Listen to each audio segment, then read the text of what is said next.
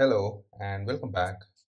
In today's session, we will look at some scenario-based interview questions that you can expect as part of your load balancer and auto scaling groups in AWS. Now, these questions are mainly designed from the interview perspective. So, whether you're looking to prepare for your interview or you just want to enhance your skills on load balancers and auto scaling groups, then you are in the right place. Once again, before I start off with the session, please don't forget to hit that subscribe button. So let's get started with this. The first question I have is, you have a website with sudden spikes in traffic. How would you configure an AWS load balancer to handle unpredictable loads? So for this, we will be making use of your application load balancer. And with this, we will be enabling your auto scaling as well. So your ALB and auto scaling will be working together. So in your auto scaling, we will be setting up your auto scaling policies as to when you want to scale up or scale down. So it could be based on your CPU utilization or based on the request count that you want to scale out your EC2 instances or scale down your EC2 instances. And then we will be configuring a health checks for your load balancers. That way, your load balancers will only send the traffic to your healthy instances, and if the instances are unhealthy, the load balancers will not send the traffic to those instances. So we'll make use of your ALB and auto scaling groups for this. The next question we have is, how would you route traffic across multiple AWS regions for a globally distributed application? So for this, we can either make use of AWS Global Accelerator Service, or we can make use of your Route 53. So under Route 53, we have this routing policy, which is a latency based routing policy. We can make use of this and deploy our application behind an application load balancer in each of your region. So Route 53 will be your global service, and we can make use of any regions in your Route 53. And this setup will help you to reduce the latency for your users. And how it does this is by routing the users to the nearest region, and also provides you better fault tolerance if one region fails. The next question we have is, a new feature rollout is expected to increase traffic for a specific part of your application. How would you adjust your ALB and auto scaling configurations to prepare? So for this, we can create a new target group with an auto scaling group, and we will be also be configuring an ALB to route the traffic based on the URL path. So in the load balancer, we can go with the path-based routing. So this we can also increase the minimum number of instances in our auto scaling group, and we can monitor the performance metrics and then adjust the EC2 instances according. So basically increase the capacity to handle that additional traffic that you might be getting, and you can make use of few other options that can help you to handle that increased traffic. The next question we have is, how would you set up health checks for your ALB to avoid routing traffic to unhealthy instances?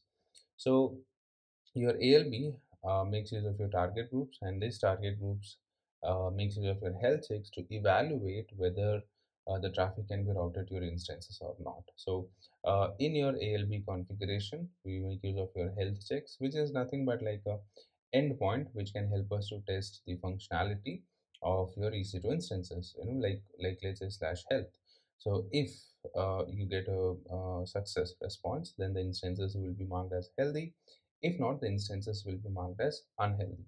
So we can set up your health check criteria, like what is the response score you're expecting, your timeouts, and this will help you to determine the health of your EC2 instances. And then if your instances are unhealthy, then ALB will automatically remove those unhealthy instances from rotation. So basically ALB will not send the traffic to those unhealthy instances. ALB will send the traffic only to your healthy EC2 instances. The next question we have is, you need to reduce response time for users in multiple regions. What setup would you use for your load balancers? So for this, we can deploy our application load balancer in multiple regions, and then make use of Route 53 with latency based routing. And this latency based routing will help us to send users to the closest region, so based on the regions that you have deployed. This will help us to reduce the latency for our users. and also provides regional failover support. So if one region goes down, we would still have other regions which will allow the users to access the application. The next question we have is, if your ALB encounters an HTTP 504 timeout error, what steps would you take to troubleshoot this? So first, we will need to check if the health checks are passing in the target group or not. So basically, whether the instances are healthy or not, we will need to check that. Next, we will need to check the backend server response time. So how much time the backend server is taking, and whether it is within the ALB's timeout configuration. So you can configure a timeout with your ALB, and if your backend server is taking more time, then you will see 504 error. If needed, we can increase this timeout setting or optimize the backend server to reduce the processing time. Right, so that's how we can try to fix that issue. Next question we have is, describe how would you configure a load balancer to support both HTTP and HTTPS traffic with automatic redirection. So for this, we will be creating two listeners in your load balancer. One of the listener will be pointing to HTTP port 80, and the other listener will be pointing to HTTPS port 443. So the HTTP listener will use a redirect action to send all the traffic to HTTPS, and this will ensure that there is a secure communication. So even if the user is hitting the URL on HTTP, your redirect action will redirect the HTTP request to HTTPS. That way you have a secure communication. So you'll basically have two listeners for this. The next question we have is, your application needs sticky sessions. How would you configure this on your ALB? So sticky sessions can be used when you want to make sure that a request from a client is going to a particular server only. So the sticky sessions can be enabled at the target group level of your load balancer, and you can also set an appropriate duration for these sticky sessions. This will help you to ensure that the request from a single customer is always going to the same instance, and this will allow you to have your session persistence. So example could be like, let's say you are accessing the instance, and for some reason your system got shut down. Now when the system comes back up, when you're trying to access the application, you want to continue from where you had left. So that's basically your session stickiness. That way, when I'm accessing the application, it would hit the same server and continue from where I had left. So you can make use of this. The next question we have is, how do you configure auto scaling groups to handle daily high traffic peak periods without manual intervention? So for this, we can go with your scheduled scalings, which will help you to scale up your instances based on your timings that you have set, or based on your historical traffic patterns. All right.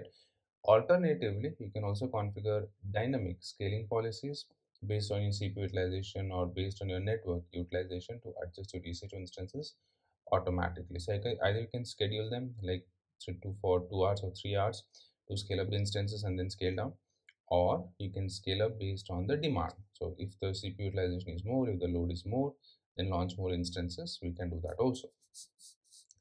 Next question we have is, our application requires additional instances when memory usage hits 80%. How would you set this up in auto scaling? So for this, we will make use of your CloudWatch metrics, which will help us to monitor the memory usage.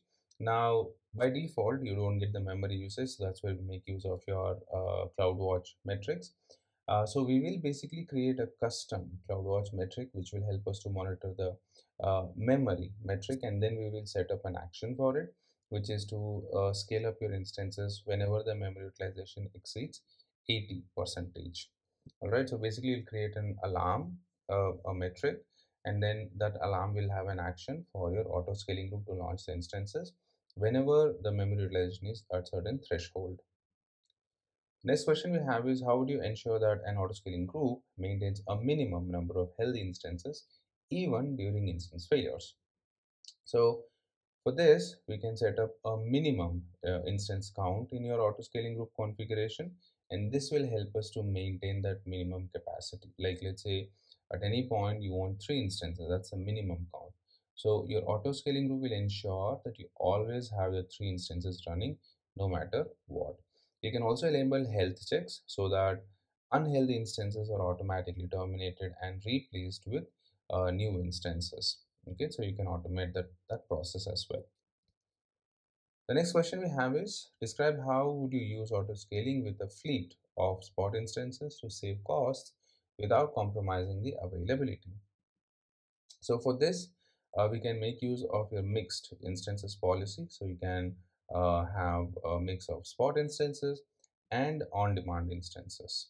So you can set up a higher weightage for your spot instances in the launch configuration, and you can use this feature called capacity rebalance, which will help you to replace any interrupted spot instances with available ones. So uh, we know that your spot instances does not guarantee the availability of your instances, and there are chances that your instances can get interrupted. And if you want to replace those instances with new spot instances, so that's where we can make use of your capacity rebalance. The next question we have is, how would you configure auto scaling to prevent excessive scaling during temporary traffic spikes? So for this, we can make use of your target tracking scaling, and we can make use of a cooldown period, or we can make use of your step scaling to gradually increase your instances based on the severity of your metric thresholds. This will prevent you from adding too many instances, even though it was not required. So, like for example, let's say you had a spike for 2 minutes. Now you don't want to launch instances for that, right? You want to wait. So either you can make use of your cooldown period where you will wait before you launch the instances, or you can go with your step scaling and where you can set a threshold. So if your metric is within that threshold, then it will launch new instances for us. The next question we have is, what steps would you take if your auto scaling group was scaling in and terminating instances too quickly, leading to downtime?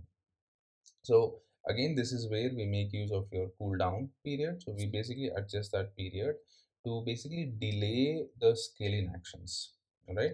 And this will give your EC2 instances more time to process the request.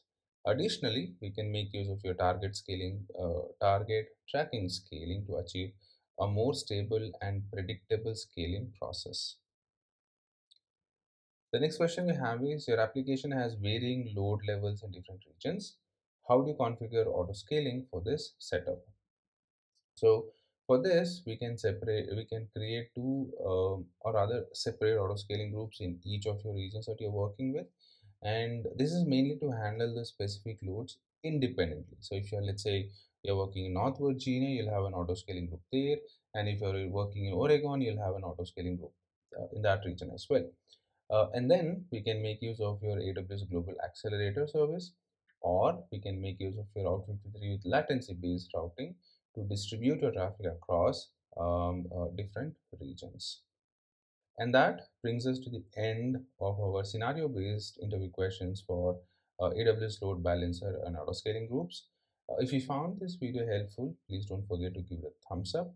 Subscribe to the channel for more content, and please leave your comments in the comment section below. Thank you for watching, and I will see you in the next video.